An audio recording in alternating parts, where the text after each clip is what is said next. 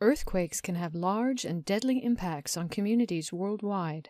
Many of the world's major population centers, such as San Francisco and Tokyo, experience earthquakes on a regular basis. In this video tutorial, we will discuss the locations, patterns, causes, and consequences of earthquakes worldwide. As discussed in the Folds and Faults video tutorial, faults are planes along which rocks under stress have broken and moved. After a fault is formed, successive application of stress can cause continued movement of the rocks along each side of the fault. If that stress is released through continual movement, we say the fault creeps. However, when friction causes the fault to stick, stress will build, and the rocks on either side of the fault will deform elastically under that stress. When eventually the stress is high enough to overcome the friction and the fault slips, the release of the built-up stress energy causes the earth to shake, an earthquake. The spot along the fault where friction is first overcome and the slip happens is called the focus of the earthquake. The spot on Earth's surface directly above the focus, the place that will first receive the energy waves that emanate out of the focus, is called the epicenter. The energy that is released as the fault slips and the rocks rebound back to their original shape moves in the form of waves that travel outward in all directions. We call the waves that travel through the solid rock body waves, and these can travel all the way through the Earth to be picked up by seismic stations on the other side of the planet. When these body waves arrive at the surface, they will generate surface waves, which move outward from the epicenter in all directions along Earth's surface, the boundary between the rock surface and the atmosphere or water.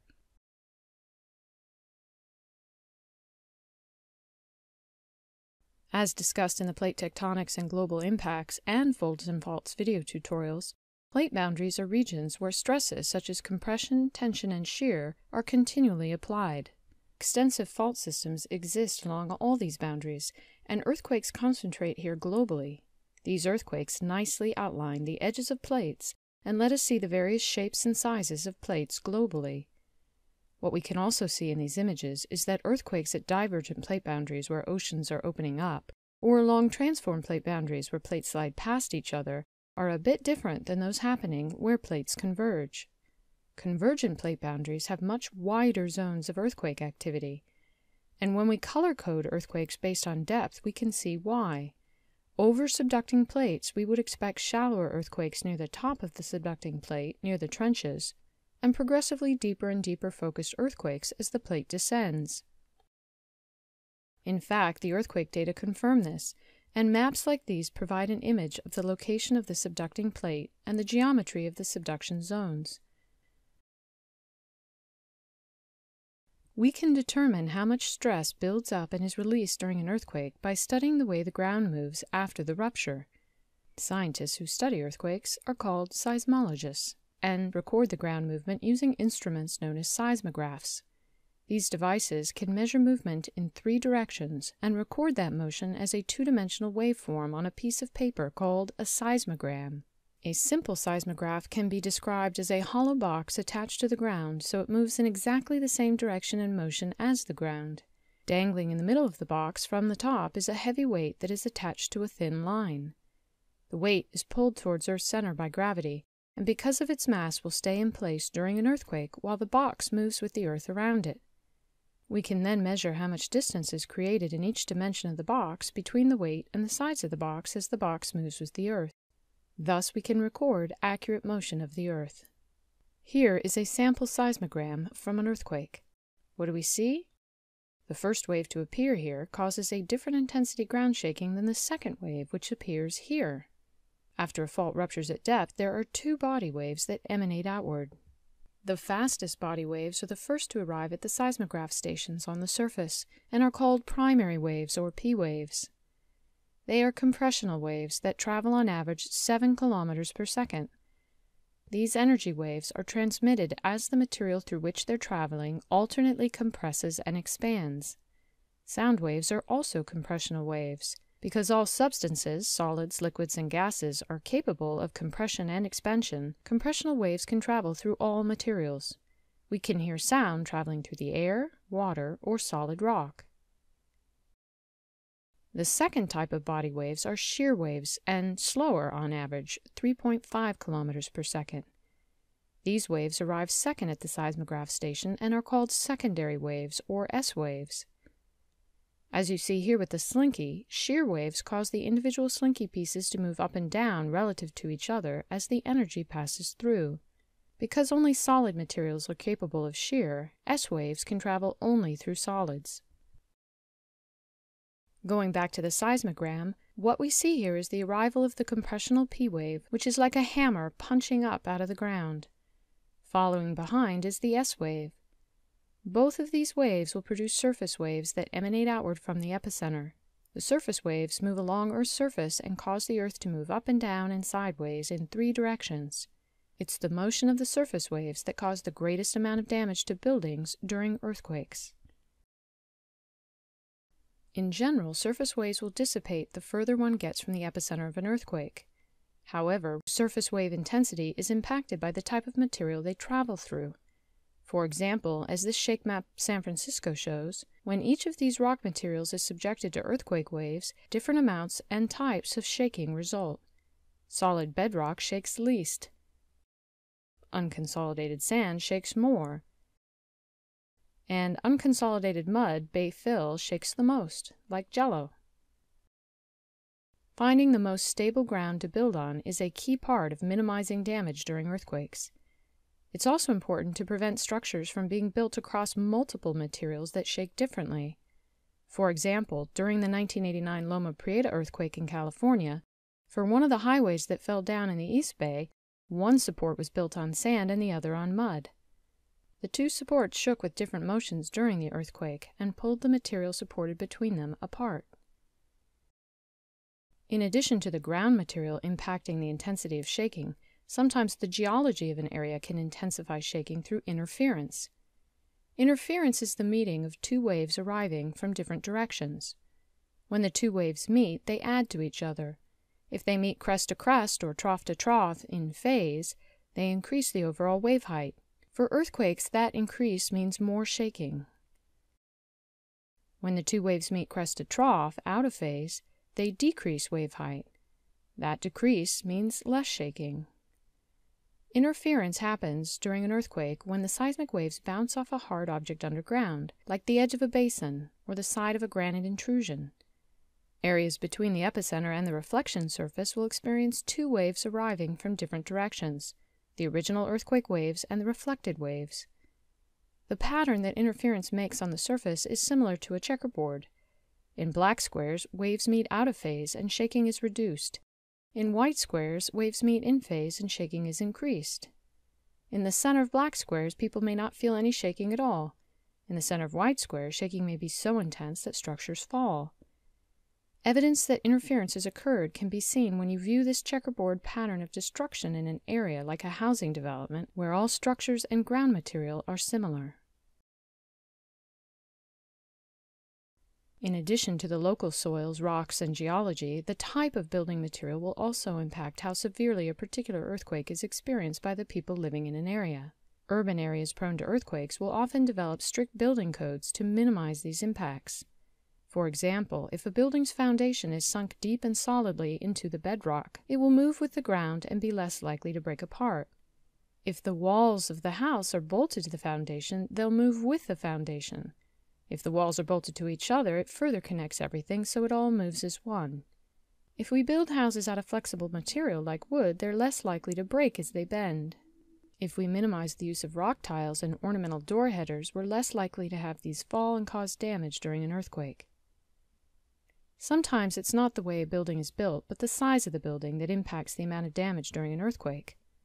Resonance is the matching of the period or frequency of an earthquake wave with the natural vibrational period or frequency of an object like a building.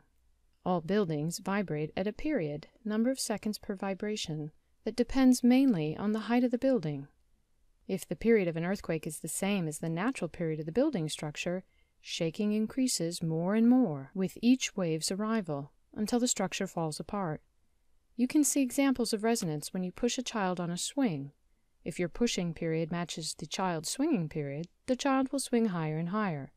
or when an opera singer matches the frequency of a sound wave to the frequency of a wine glass and makes it shatter. After an earthquake, you would see evidence of resonance if you notice that all buildings of a particular height experienced more damage than other buildings shorter or taller. What are some other things that contribute to damage during an earthquake? Unconsolidated sands and muds can behave like liquids when shaking, and heavy buildings on top can sink into them, a process called liquefaction.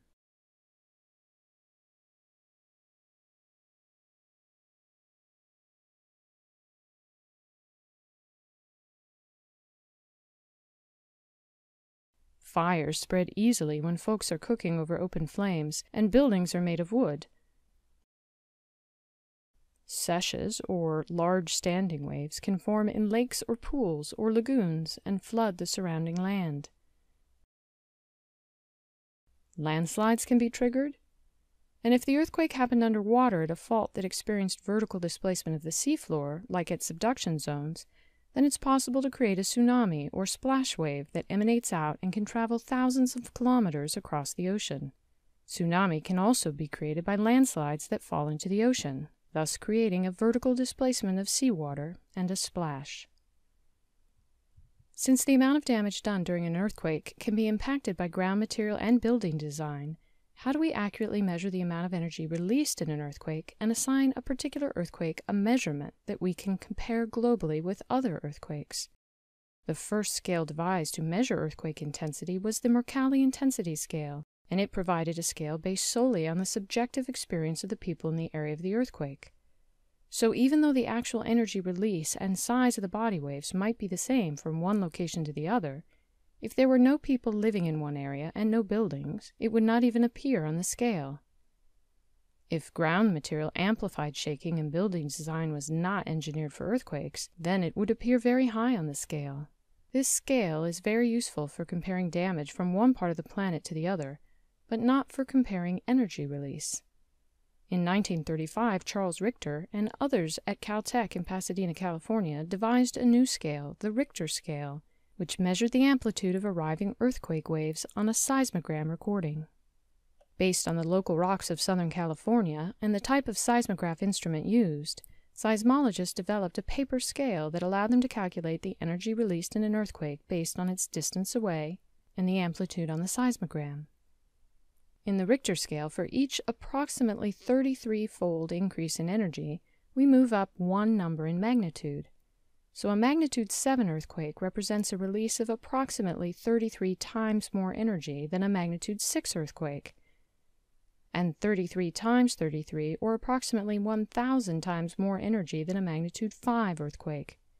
In other words, it would take 1,000 magnitude 5 earthquakes to release the same amount of energy as one magnitude 7 earthquake. Note: the amplitude of the seismogram wave increases 10 times for each magnitude, which means, of course, that not all earthquakes can be recorded on a single seismograph. Some will be too big and run off the drum, others too small to see. So multiple seismograph instruments would be needed to record the various magnitude earthquakes that would exist in any one area. The benefit of the Richter scale is that earthquake magnitude can be determined quite quickly after an earthquake just by measuring the amplitude on the seismogram recording and calculating as well how far away the earthquake was. The drawback to the Richter scale is that it was designed around a particular instrument and location, and thus doesn't translate uniformly to other earthquakes elsewhere in the world that might have different rocks and different instruments. It also loses its accuracy for high-magnitude earthquakes. As a result, the moment magnitude scale was developed and is the one now used by seismologists around the world. The moment magnitude scale calculates magnitude from amount of slip along the fault, depth and length of fault rupture, and strength of rocks that broke. With this new scale, a magnitude 7.1 from one location represents the same energy release as another location. However, it does take time to gather the data necessary to calculate the moment magnitude. As a result, usually after an earthquake, the first magnitude given right away is the Richter magnitude, based on the seismogram recording, and then a few days or weeks later that number is refined to the more accurate moment magnitude. To determine the exact location of an earthquake, we look at the arrival time difference of the P and S waves. Because we know the speed of each, we also know how far away we have to be from the epicenter of an earthquake to get a particular time difference in their arrival. The further away, the larger the arrival time difference. The closer, the smaller the arrival time difference. Once we determine the exact distance, we can draw a circle around the seismic station with a radius equal to that distance. The earthquake happened somewhere on that circle. What else do we need to pinpoint the exact location? 2 more seismic stations reporting their data, so we have 3 circles which will intersect in only one location, the epicenter of the earthquake.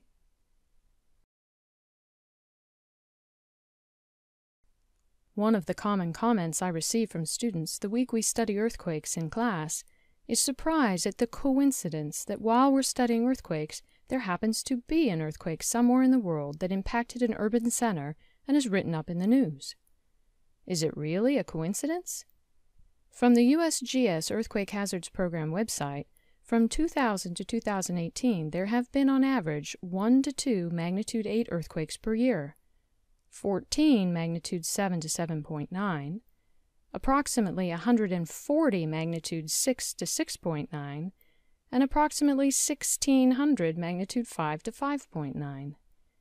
You can see that the annual number seems to jump 10 times for each magnitude drop.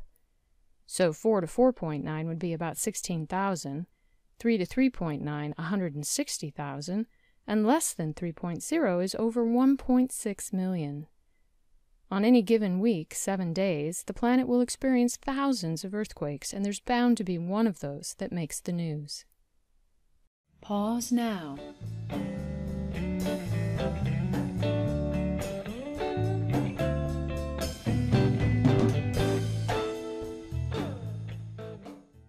For more information, continue on to the next video tutorial in this series.